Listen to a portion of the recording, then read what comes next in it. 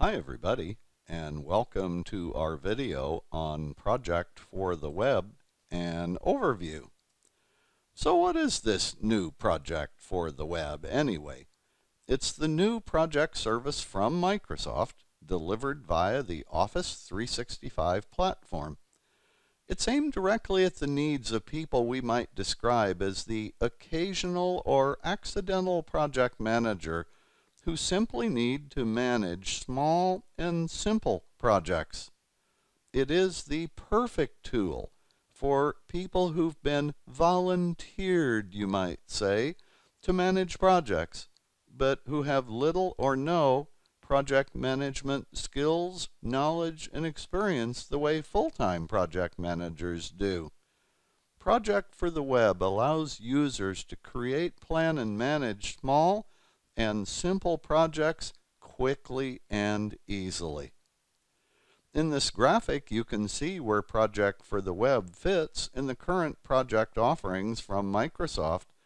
At the top is the powerful Project Online, which allows an organization to do enterprise project and portfolio management. At the bottom is the Planner app, which is perfect for work management uses.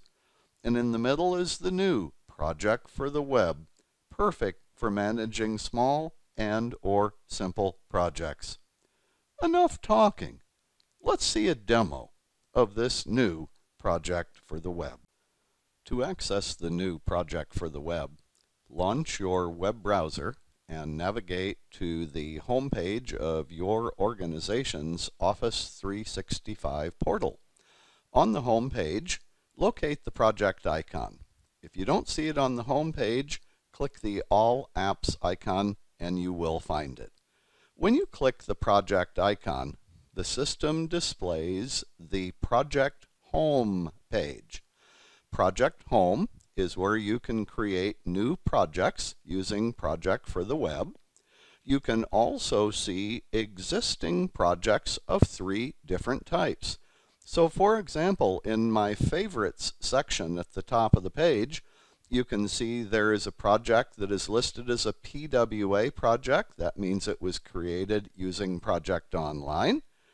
There's another project that is called the project type, and that was created using Project for the Web. And the third type listed is known as a roadmap. A roadmap is a high-level report with information from projects from multiple sources. You can even combine information from PWA projects and projects created using Project for the Web.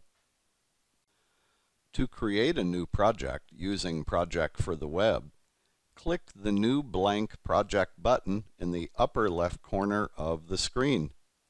The system creates a new project for you using the generic name Untitled Project. You'll first need to rename your project by clicking Untitled Project and typing in the name. The name of this project will be Excel Macros and Formulas. I will be the project manager, and the start date of this project will be the first Monday of November. After you've entered this high-level information for your new project, click the Close button in the side pane. The system automatically saves your new Project for the Web project. There is no need to ever save any project. It is done for you automatically. After creating your new project, you're ready to begin the planning process. The first wave of planning is task planning.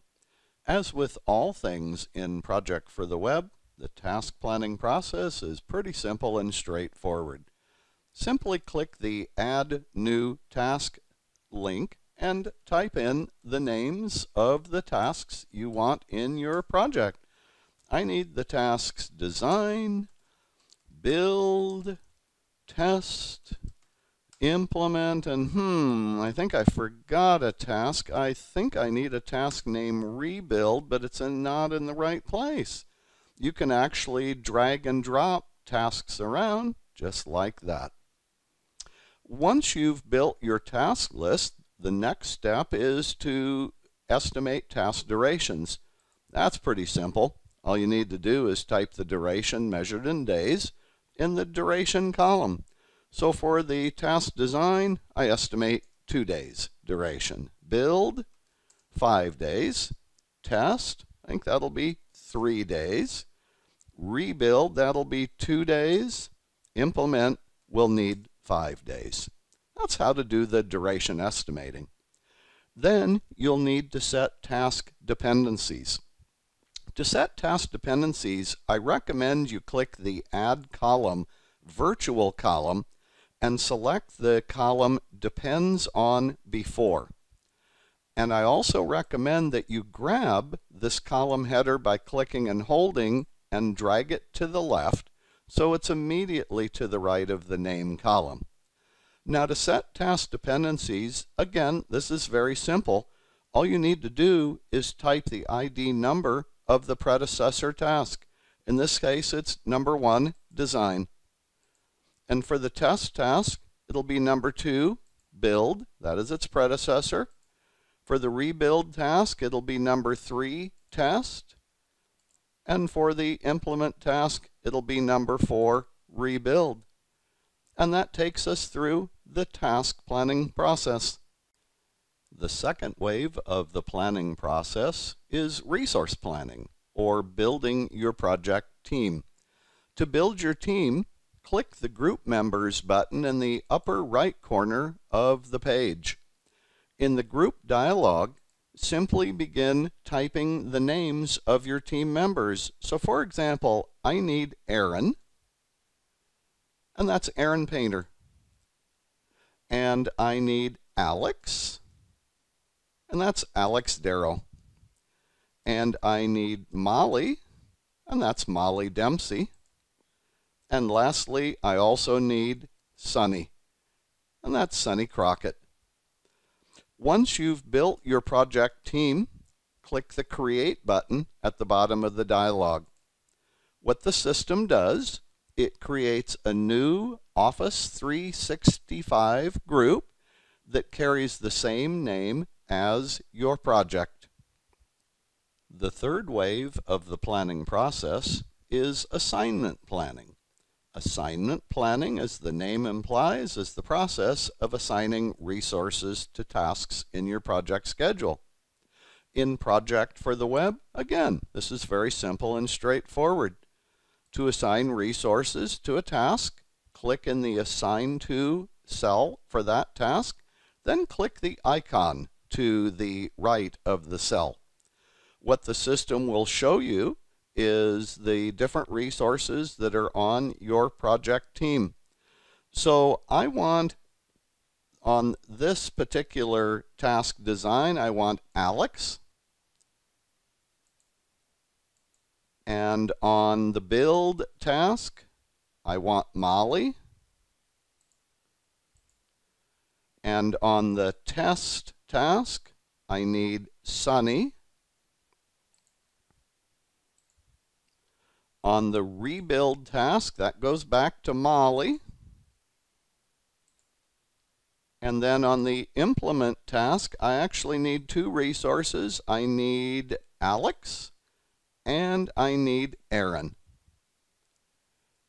Once you've completed the assignment planning process, your project is completely planned and is ready to go live.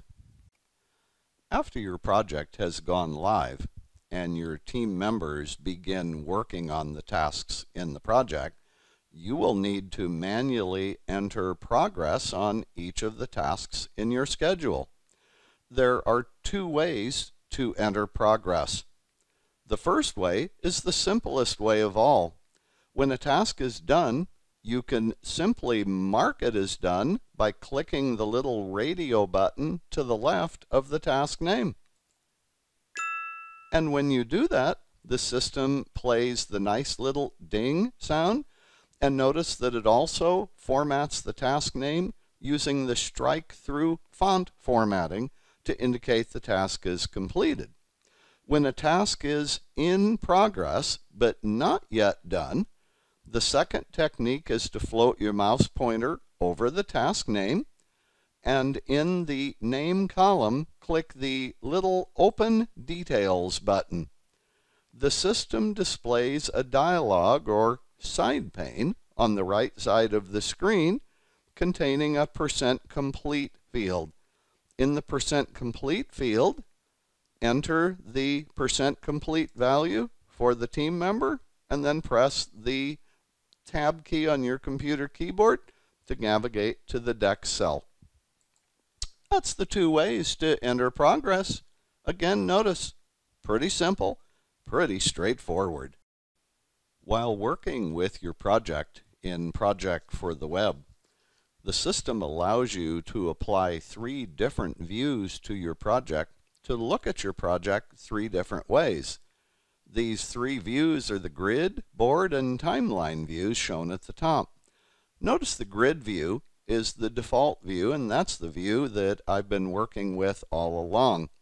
In this view, you can do things like you can narrow columns, you can move columns around as you wish, you can add new columns, you can even hide columns if you ever want to by clicking in the column header and choosing Hide Column. Let's take a look at the board view. When you apply the board view, the default grouping shown in the upper right corner is by progress. This board view shows 3 buckets named Not Started, In Progress, and Completed. As you manually enter progress on tasks in your schedule, the tasks will be moved into their appropriate bucket.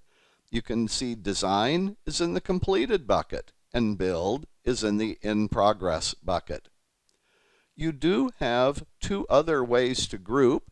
By bucket, that is actually a custom view where you can design your own buckets to organize the tasks in a manner that makes the most sense to you, and then you can drag the tasks into the appropriate bucket.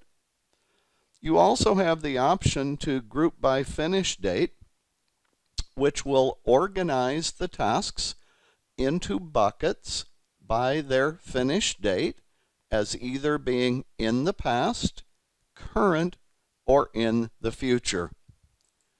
Let's go back to the progress grouping.